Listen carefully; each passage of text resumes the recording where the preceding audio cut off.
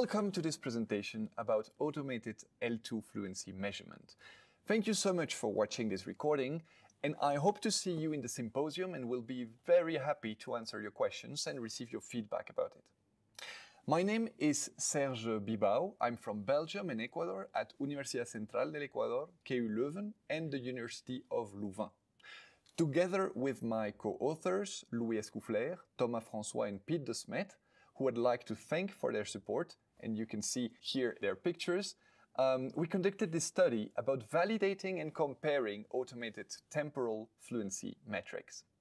But first, why? Well, in autonomous language learning apps, if we can elicit speaking from the learners and automatically compute reliable fluency metrics, we can have a dynamic, continuous, and especially non-intrusive assessment. We could observe fluency development longitudinally without requiring external tests. And this can benefit both language learning, language teaching, language testing, and also research. So how did we do it? Well, this is actually part of a large experimental study we conducted on the effectiveness of dialogue systems for language learning. We wanted to measure how much effect dialogue-based autonomous practice could have on fluency. So we measured speaking in an autonomous speech test. We analyzed the results semi-automatically to be able to compare many different metrics and different operationalizations of these metrics. We validated them with their ability to predict proficiency and short-term development sensitivity. Here is the structure of this presentation. First, I'm going to review briefly what we know about fluency and proficiency. Then I'm going to explain our dataset and analysis methods. And finally, we'll see what the results say about metrics, pruning, predictive power, and sensitivity. But first, let's quickly review what we already know. This will be brief. Most of you probably already know all this. Feel free to skip it. And there's been so much publications about fluency measurement in the past 20 years that this can only be utterly reductive. But let me try to just give you a very brief glimpse of it. L2 fluency is typically divided in cognitive fluency, perceived fluency, and utterance fluency. In this talk, I'm only going to talk about the latter, utterance fluency, or temporal fluency, which is based on the actual speaking performance. Utter fluency is itself frequently considered to include speech fluency, breakdown fluency, and repair fluency. Our first question is how utterance fluency relates to proficiency. In the literature, it is often compared to perceived fluency, and on this topic, I recommend you to read Suzuki, Kormos, and Ushiara's meta-analysis from this year. But here, we are only going to look at how fluency can predict or be linked to proficiency. Why only proficiency? Because what we want here is to predict speaking proficiency. We want also to have a fast initial rating of a learner in cold start situations, for instance, and we want to be able to monitor short-term development in fluency and proficiency. So what fluency metrics are good predictors of proficiency? First, speed fluency, which is the composite of length and time metrics. Well, in general, it has been demonstrated in many studies that speed fluency metrics are good differentiators between fluent and non-fluent speakers, between native and non-native. The best known metric is probably speech rate, that is, the number of syllables over the total time. It has been confirmed to be particularly stable and precise, which makes it a good predictor for automatization. Very similar to speech rate is articulation rate, the number of syllables over the phonation time, which has the added advantage of being unconfounded by silent pauses. And very close is syllable duration, which is simply the inverse of the articulation rate. We know from many studies, by Sato and colleagues for instance, that it is a good differentiator between fluency levels, a good predictor of perceived fluency, and it is relatively sensitive to short-term learning gains. It is the only one of the three to be selected by Segalowitz and colleagues as a core fluency measure, because they consider the other two to be redundant. I'm not sure about that, but we'll see later what our results say about that. If we combine speed fluency and breakdown fluency, in other words, length and pauses metrics, we obtain runs, such as length of runs, also called syllable runs, the number of syllables by the number of silent pauses, and duration of runs, or phonation runs, the phonation time divided by the number of pauses. Both are considered to be great proficiency differentiators and sensitive to short-term learning gains, and they are both core fluency measures following Segalowitz. Breakdown fluency itself has its own measures based on pauses over time. The duration of silent pauses, for instance, which might not necessarily differentiate as well following de Jong and colleagues, but it's still a core fluency measure in Segalowitz. Then there are multiple metrics involving filled pauses, but they are often regarded as inadequate to predict proficiency and unrelated to the other fluency metrics. There are also many very interesting metrics linked to the location of pauses, but due to technical limitations in this study, we did not implement any of them. Finally, we have repair fluency, which includes false starts, correction, and repetitions. Well, against popular intuition, repair metrics are actually not good predictors of proficiency, nor do they relate to communicative adequacy or perceived fluency. So we did not include them in this study. And I'm skipping many other metrics here, but we already have something to work with. Now, how did we conduct our study? Well, as I told you, this was part of a larger experimental study. So I'm only mentioning the relevant parts here. We designed a pre-test, post-test study with a very short pedagogical intervention in between, where the young learners practiced autonomously the target language in written dialogues in 3 sessions of 40 minutes. Now, note that when Segalowitz in 2017 is talking about short-term learning gains, he's talking about 5 weeks of full-time immersion.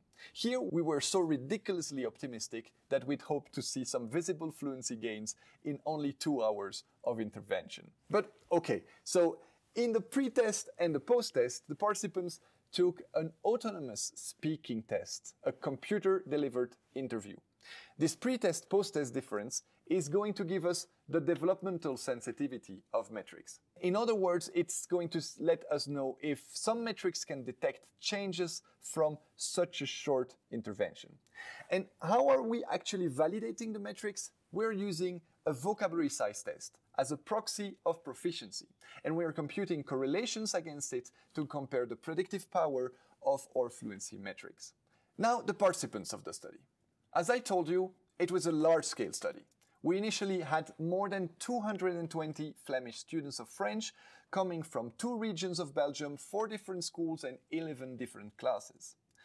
Because not all of them took part in all sessions, there were some incomplete data in the process and we had to eliminate some of them. So for the correlation analysis, we are only using 164 participants, but that's still a lot, of course. And those are 12 to 13 years old students in 2nd grade in Belgium. 97% are native speakers of Dutch and they are learning French. The target language was French, in which most of them are at an A1, A1 plus level. But there are some outliers, with a few students reporting using French at home, being heritage language speakers. So here, these outliers are actually welcome because they expand our range of variation. So the first particularity in our study is that the speech test was totally autonomous. The students were in a computer lab with their classmates in front of an individual computer with a headset. They had to answer 24 short questions from basic "How are you?" That's the one you see on the right, "Tu vas bien?" To build confidence, and 2 questions targeting specific functions such as "Can you describe your French teacher?"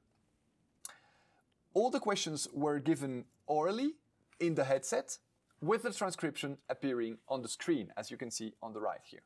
After the question finished, the system automatically started recording. The participant had 30 seconds maximum to answer or could click next after they'd finished answering. And of course, 30 seconds were more than enough for all these questions. The second particularity in our study is the automated speech analysis. Now, you see that with more than 200 participants, time 24 questions, time for pre and post test, that was a lot of speech. We have more than 11,000 audio files. The first thing we did was automating transcription. It was done through the Google Cloud speech-to-text automated speech recognition service, and it was surprisingly convincing. I'll come to that later. However, we needed to be sure. So Louis, one of my co-authors, revised manually all the transcriptions to detect and fix ASR errors, and he also annotated the transcriptions for disfluencies, things like filled pauses, L1 words, false starts, etc. And that's where we are going to use for pruning later. Additionally, we used Nivia de Jong's Praat syllable nuclei detection script in its recently released third version. The script was used to compute silent pauses and phonation time and to give an alternate count of syllables. But for the main count of syllables, we computed automatically the syllables from the manually reviewed transcript with different pruning alternatives. Counting syllables is a task that computers can do very reliably, probably even more than humans, so we had over 99% agreement on for those counts. Now, how did we validate our selection of metrics? Well, that's where we used the vocabulary size test as an external proxy of L2 proficiency. You see, vocabulary size has been demonstrated in many different studies to be a quick, yes, but very reliable estimate of L2 proficiency. Most vocabulary size tests are receptive, but reproductive tests have been showing even better correlations with speaking proficiency, close to 0.8. The test we used was a standardized test designed and validated by our colleague Anne-Sophie Norey and was used in previous vocabulary studies. It included 30 words from the first 1000 frequency band, more or less what can be expected at an A1 level. So what have we found? Well, first, let's talk about annotation and estimators. What about our automated estimators? How do they fare in comparison with our manual baseline? The main issue is calculating the number of syllables, because this measure is then used to compute composite fluency metrics. Remember that our reference count here is an automated count of syllables based on a manually revised transcript. How do the automated measures perform? Well, as you can see here, the Google ASR-based transcript is giving results that are quite close to our reference value. The mean absolute error, MAE, you can see in the first column, indicates a mean difference of about 1 syllable per answer, which are on average between 8 and 13 syllables long. So that's a very acceptable accuracy, right? In terms of predictive power, if you look at the last column, you can see that the number of syllables is already quite predictive of proficiency, and that the ASR-based is almost as predictive as the manually revised count. Now, the syllables count from the syllable nuclei Praat script is a little bit further off. It's differing by 4 syllables on average from our reference value, and we are losing quite a lot of predictive power at an R of 0.15. So my first conclusion here is that for counting syllables, it seems more reliable to use an ASR-based count than a purely signal-based count. Let's look at pruning now. The problem with pruning is that we know from previous studies that it matters, but I've not seen so much discussion about how concretely it is operationalized. So here we compared different pruning strategies in how much they improved consistency and predictive power when applied to the syllables count. You can see on the right the direct correlation between number of syllables and vocabulary size and the indirect impact on the correlation with speech rate based on this pruning strategy. Even leaving it unpruned, we already have a satisfying speech rate. The first thing we did for pruning was to remove all the disfluencies. We removed filled pauses, repetitions, self-corrections, and what I called meta-talk, in this case, the learner talking to himself or reading the question out loud. With this pruning, we kept only what the learner meant to say. This meant pruning reduces a little bit the variance, it increases the internal consistency, and it improves quite a lot the predictive power, especially the direct correlation of the number of syllables. Then we went one step further, and we removed also all the L1 words or the foreign words, so all the words that the learner said in their first language, in Dutch or in English, usually because they didn't know the word in the target language. By removing those words, we improve a little bit further the predictive power of this metric. And finally, we went one step further and we removed all the proper nouns. Not of course because those proper nouns are wrong, but rather because they do not say anything about the L2 skills of the learner. So by removing them, again we reduce variance and increase predictive power. All this confirms that pruning definitely improves the meaningfulness and the predictive power of length-based metrics. In particular, composite metrics involving the number of syllables. And it seems that the harsher the pruning, the better. What about composite fluency metrics now? Which one is the best predictor of L2 proficiency? Well, in our study, it's length of runs. Fully pruned length of runs. We reach a correlation coefficient of 0.63, which is really quite high, even though, as you can see in the graph, we had many students with low vocabulary size score, probably because the test was a bit more challenging than intended, or because they had a slightly lower level than expected, but you can see a very, very clear correlation trend here between length of runs and vocabulary size. What are the other metrics in order of predictive power? Well, speech rate is just below length of runs. Note that all the metrics are based on the pruned number of syllables.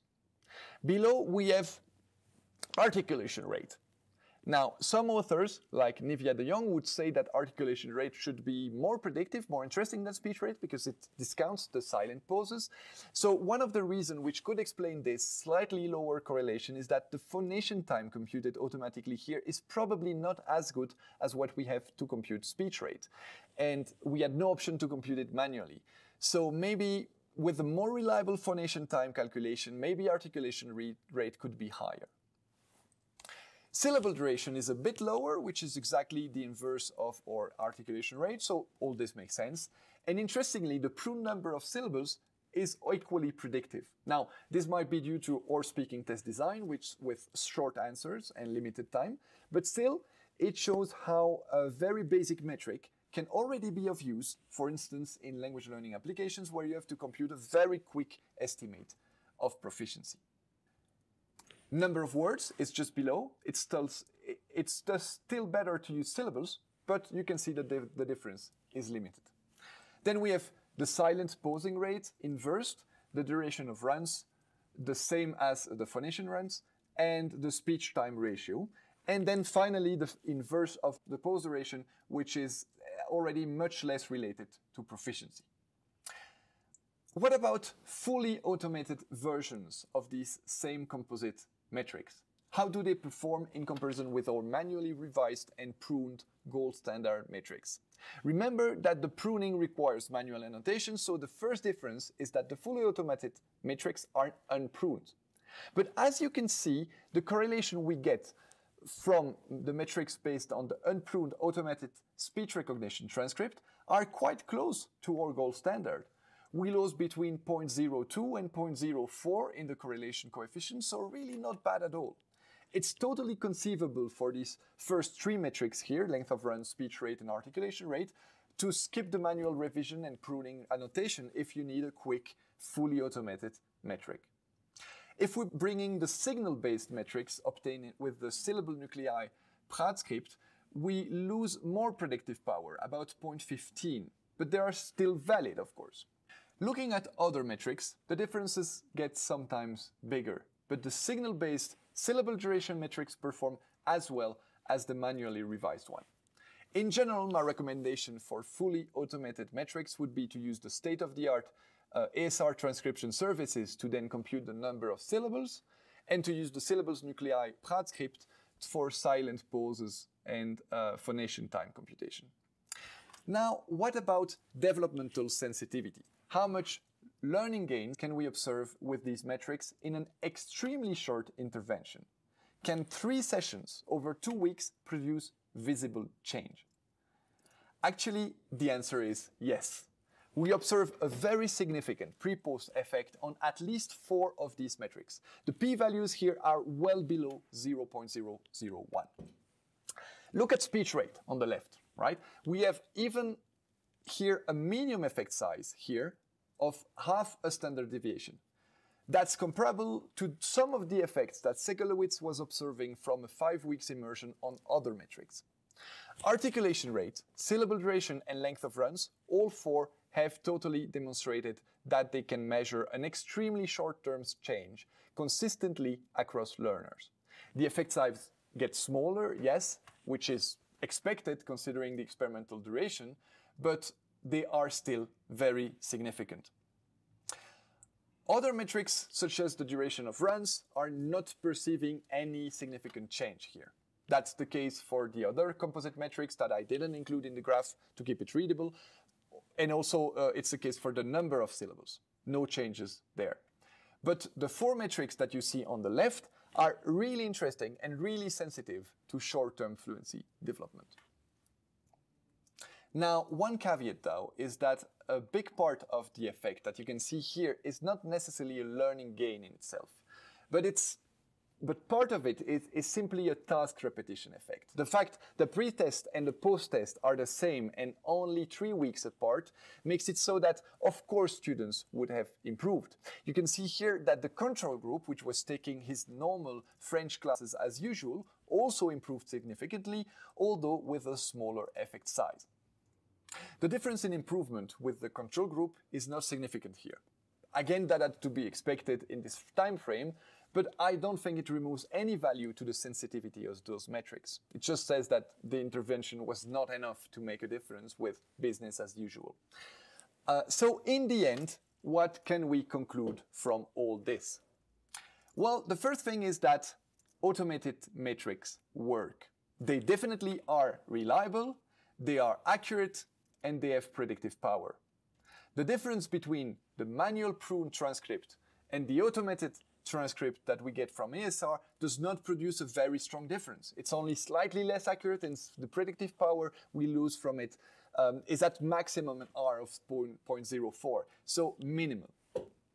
Second, we saw that ASR-based count of syllables is actually more reliable than the signal-based syllable count from the transcript. The difference here is stronger at about 0.15 in predictive power. So my recommendation to you would be to compute the number of syllables on that ASR transcript rather than using a purely signal-based detection of nuclei, except for languages that don't have very reliable ASR services. The third thing we saw is that harsh pruning improved predictive power, and so it's definitely something to do if you want to predict proficiency or visualize change. In our study, the best predictor of L2 proficiency was the pruned length of runs, directly followed by the speech rate and the articulation rate. And then if you want the best developmental sensitivity, it's the speech rate followed by the articulation rate and the syllable duration. They are able to detect even very, very short-term developments. And I think this has strong implications for language learning apps and research efforts measuring fluency. So this has been our presentation.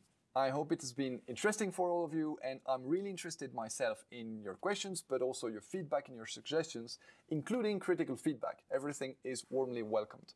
I hope to meet you in the symposium and to be able to discuss it there with you, but also feel free to write me an email or to get on my website. You can download the slides, you can check the references and the details, and if you need the R script I used to compute the metrics, feel free to email me. Thank you so much for your time and attention, and see you later at AILA. Enjoy the conference.